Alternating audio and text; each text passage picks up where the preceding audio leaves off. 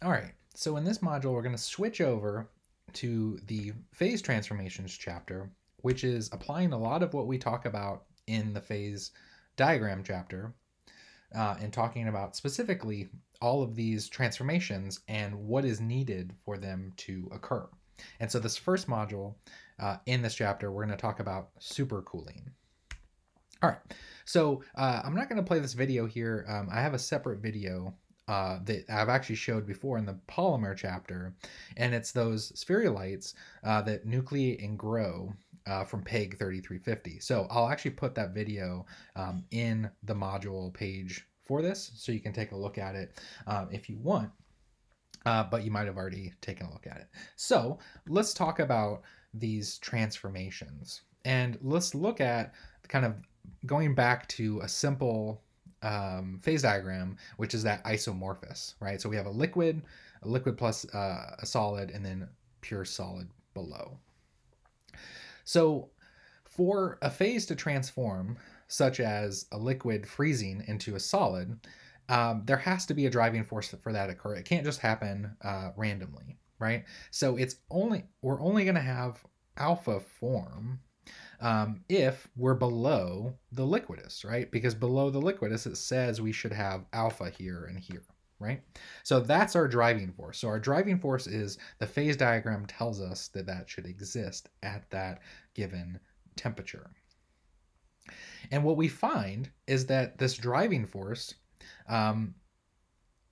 usually, as the temperature decreases, the driving force increases below the temperature. So the further we are away from the liquidus, right, further down, the higher the driving force is going to be, because it's like saying we should have more and more alpha, right? So the driving force is bigger because we are in a region that's more and more stable for the alpha phase.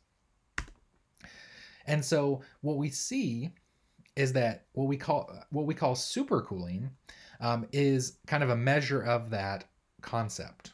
Supercooling is the temperature below the equilibrium freezing temperature for this, or the melting temperature, right? So it's basically the melting temperature, if we're talking about solidification, minus the temperature below that we're at. And so that's the delta T for difference in temperature. And so we call that the supercooling, or degree of supercooling. So it's how far away from TM are we? And so when we're right at the equilibrium temperature, and so this is 0, then the driving force for this solidification process, forming of solid, the driving force for nucleation, which just is a fancy word of saying to form those particles, is very low. So it's not really likely to occur at these temperatures that are at the melting. So we need a larger degree of supercooling because the driving force continues to increase and increase. And I actually put a similar example here, but this is kind of the opposite temperature range. So imagine we have liquid water. So liquid water should be liquid below 100 degrees Celsius, right? Above 100 degrees, it says it should boil, right? However, above 100 degrees, a lot of times you can still have liquid water. And so this is an example where water is being heated. You can actually do this in the microwave. It's actually not super safe to do this, but if you've ever done this before, where you put water in a microwave and you look at the or you find out the temperature is actually above 100 degrees, but you still haven't boiled that water.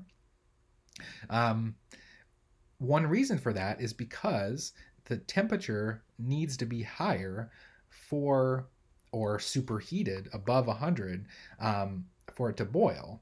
And then what you do is you can actually see that if you add something like a surface, that it can start to boil, and it's above 100 degrees. So not, even though we say the equilibrium temperatures are at a certain point, it doesn't always mean that those are where the reactions are going to occur. It can happen above if we're talking about this boiling phenomenon, and most likely for metal or for solidification, it happens below at a given degree of supercooling. All right, so now we want to look at what goes into this phase transformation. So, and it's governed by two separate phenomena. The first one, nucleation, and the second one, growth, which we'll talk about in a bit. But to start with nucleation, again, nucleation is basically the start of it. So a nuclei is like a seed crystal. So it's like a template in which the crystal will continue to grow and grow. So basically it's just like a small amount of the material. So that's all a nuclei is. So for a nucleus to form, the rate of addition of atoms to the nucleus must be faster than the loss, right? That's just kind of, if we have a solid here, it's got to attach faster than it has to give up in order for there to be a nuclei. So once it's nucleated, then growth can proceed until some type of equilibrium is reached. So the first part is forming a small amount of, and then we continue to grow based on that. So in this case, we're kind of modeling this reaction with this light color is the liquid, and then we form a small sphere of radius r.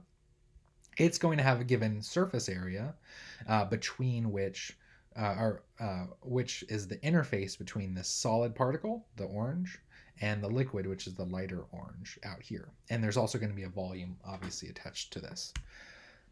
So again, like we said, the driving force to nucleate increases as we increase the delta T, or supercooling, right? So that means as we decrease the temperature. So going back to the original one, right? It's decreasing the temperature so that the delta below this liquidus or melting is higher. So that's what we're talking about here. So that is supercooling, which we see with the eutectic and the eutectoid reactions. And then the converse kind of phenomenon of superheating that we talked about, that could be tied to paratectic reactions, increasing those to go from the solid and liquid to solid at lower temperatures. All right, so on top of needing the supercooling to occur, supercooling also controls the final grain size of a material. And let's kind of see how that looks. So we know that at low or small supercoolings, so the delta T is small, that the nucleation rate, the driving force, is low. And so that means we're going to get only a few of these nuclei. So it's going to look something like this. So if this is our microstructure, these are the little nuclei, and then the white is the liquid. So what happens here is that because we only have a few nuclei, they're going to, when they grow, they're going to grow much larger before they impede on the other crystals, because there's only a few of these grains, right? However, in the opposite scenario where we have a large delta T or supercooling, that's going to be a high driving force, which means we have a rapid nucleation rate. So we have many nuclei. So it's going to look like this as opposed to this, right? So all of these are the little nuclei. And here, when they grow, they'll still grow, but they'll impede on another grain much more quickly. And so you'll get something like this, right? Because they're basically consuming the liquid around them. And so they can only do it until they encounter another grain. And since there's a lot more grains, they will grow to smaller sizes. So this is a frequent connection between supercooling and the final grain size. So that's something that you want to consider when we look at these nucleation rates. All right, so it's important to stress that this nucleation phenomenon, what we talked about here with a sphere of that solid forming in a liquid, is known as homogeneous nucleation, because it just forms from the bulk of the liquid metal or whatever the material is. And so this type of nucleation requires typically a lot of supercooling, so a very low temperature compared to the melting. So this could be 80 or even 300 degrees below that equilibrium temperature. So that's a lot. However, there's actually another form of nucleation which is much more common, and that's known as heterogeneous nucleation. And what that is what we kind of see down here. It's the solid forming from the liquid around it, but the solid forms on some type of surface or interface. So this is the nucleating surface that I talk about right here. So there's a number of things this could be. So if we're casting a material, this could be the mold wall, right? So whatever the container is, it could be on the surface of that mold wall. It could actually be some type of impurity, like a speck of dust or some type of particle, right? It could be a number of things. It could be things that you purposely add in for nucleation purposes. And so this is a much more common phenomenon that we see this occur. And the reason we see this is because it only requires slight supercooling. So as low as 0.1 degree up to 10 degrees. So much more, closer temperatures to the equilibrium. And so this is typically what we see as more common. And that's why, if you kind of think back to, let's go back to the example I showed you with the superheating, right?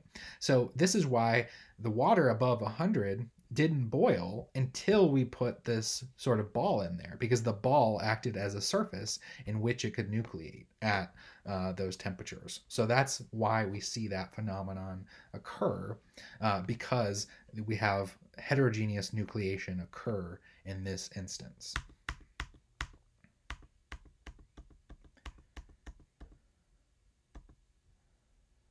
All right, so in the next section, we're going to look at sort of the energy around forming nucleation and how we can derive some expressions to discuss this.